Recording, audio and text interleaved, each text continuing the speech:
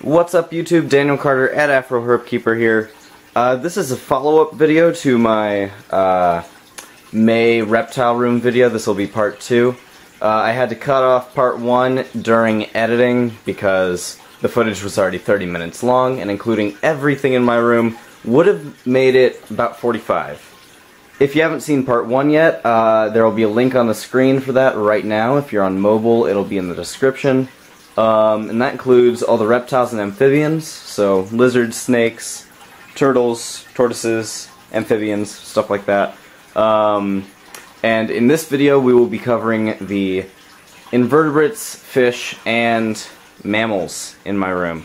So, let's get started.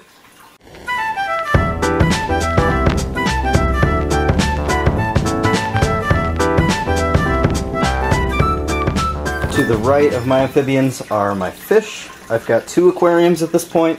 First one over here is a standard 20-gallon tank. It's a community tank. I think I've got 6 species in here.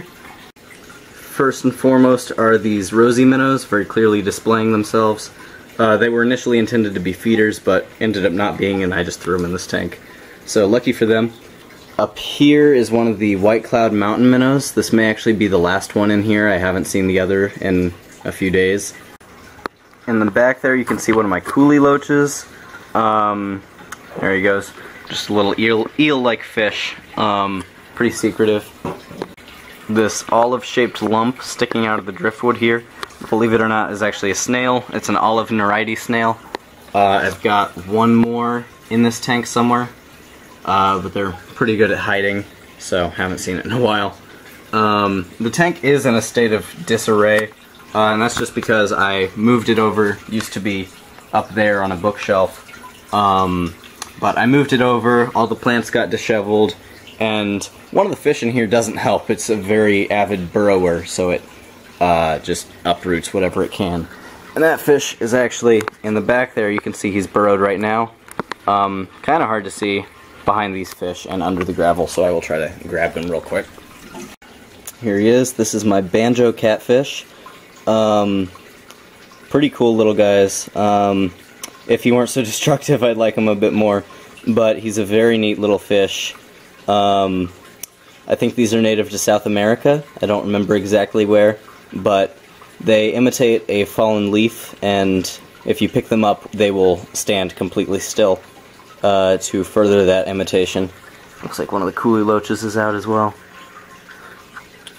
And then somewhere in here, I've got a plico, little algae-eating catfish, but I cannot find him at the moment. He's probably just in the back sucking on some algae somewhere.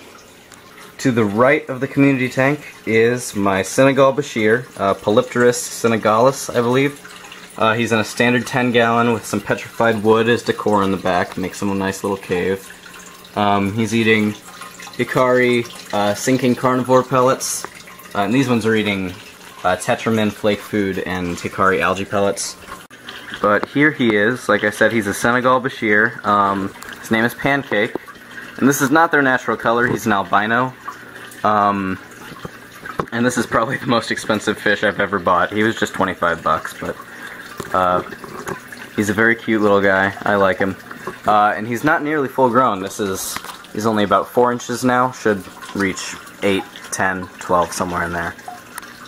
He is chowing down. Over here, under the turtle tank, are my inverts. I've got total of, let's see, 1, 2, 3, 4, 5, 6, 7, 8, 9 non-feeder invertebrates right now. We will start with this guy. This is my Texas brown tarantula, Hensi. I'm not sure how to pronounce the scientific name, but I've had this guy for about a month. First tarantula I've kept permanently, I think. He's eating pretty well. Let me give you some better light so you can see him a bit better. But yeah, Texas brown tarantula, Hensi.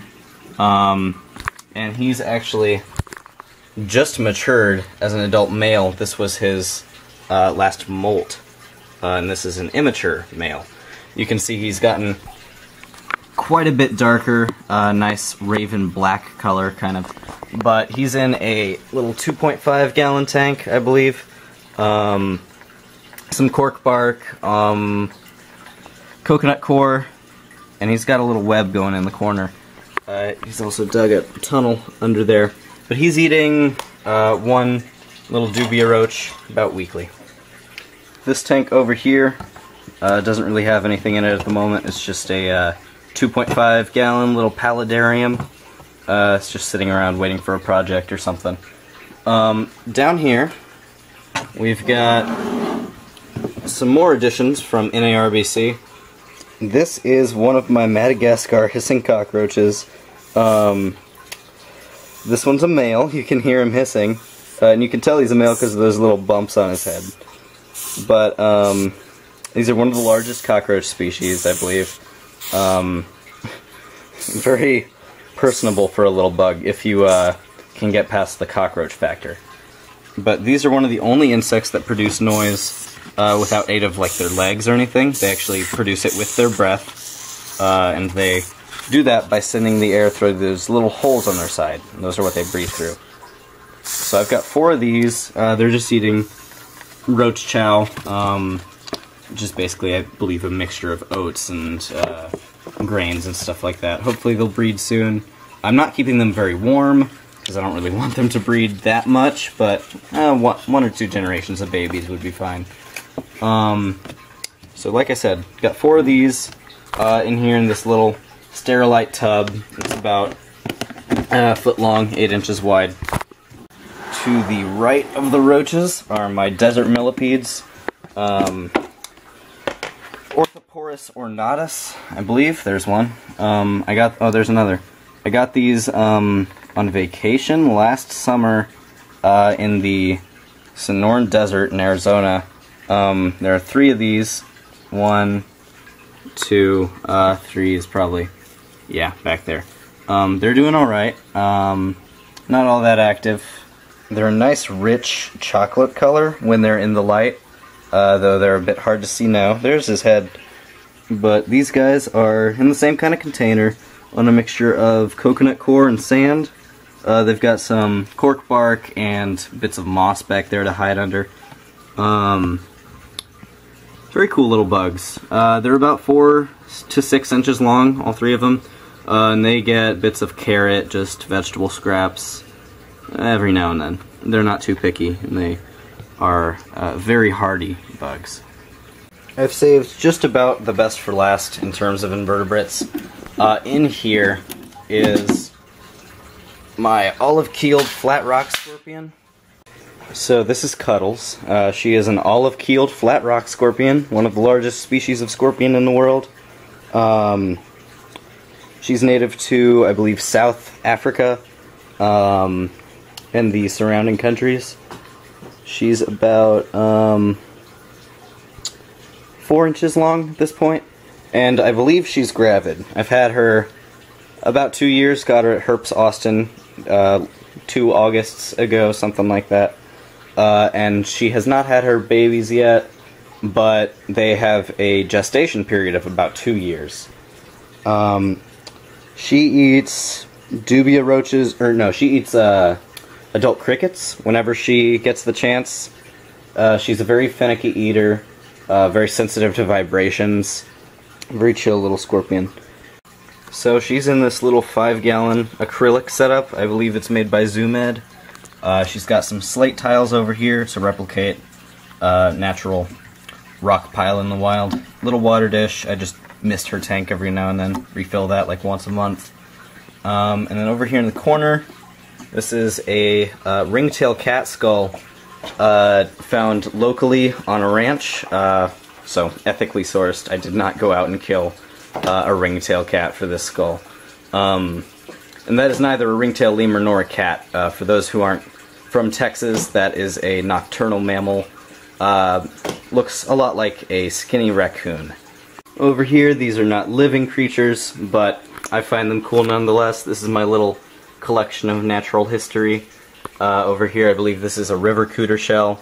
It's about 20 years old. It was collected about 10 years ago. We think it's been 20 years since the turtle died. This is a little sculpture of a pangolin, some fossils, fish, ammonites, shark teeth. This is a goblin shark tooth, I believe.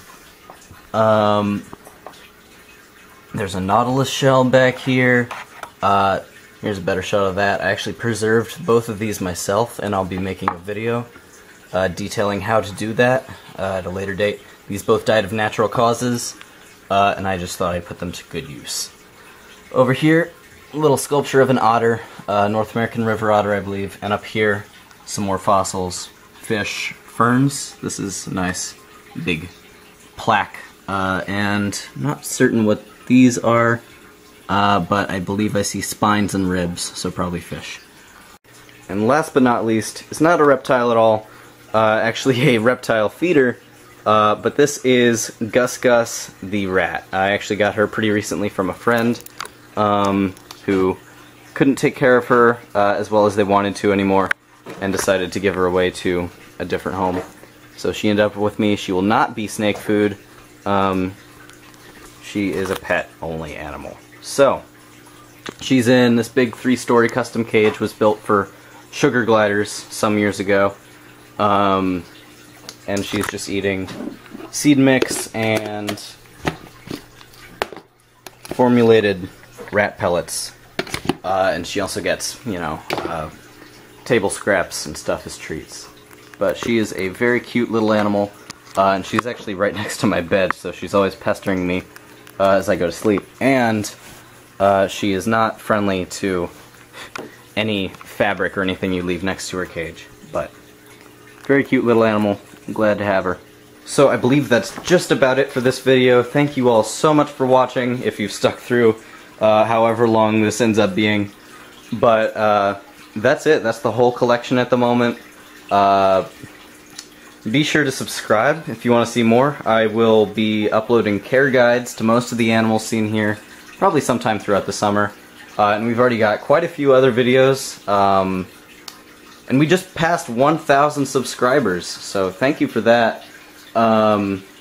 If you'd like to join the ranks, go ahead. There'll be a subscribe button up here shortly, and links to a few other videos you can check out. You can also find me on Instagram and Redbubble, where I sell some art, at AfroHerpKeeper. Thanks for watching.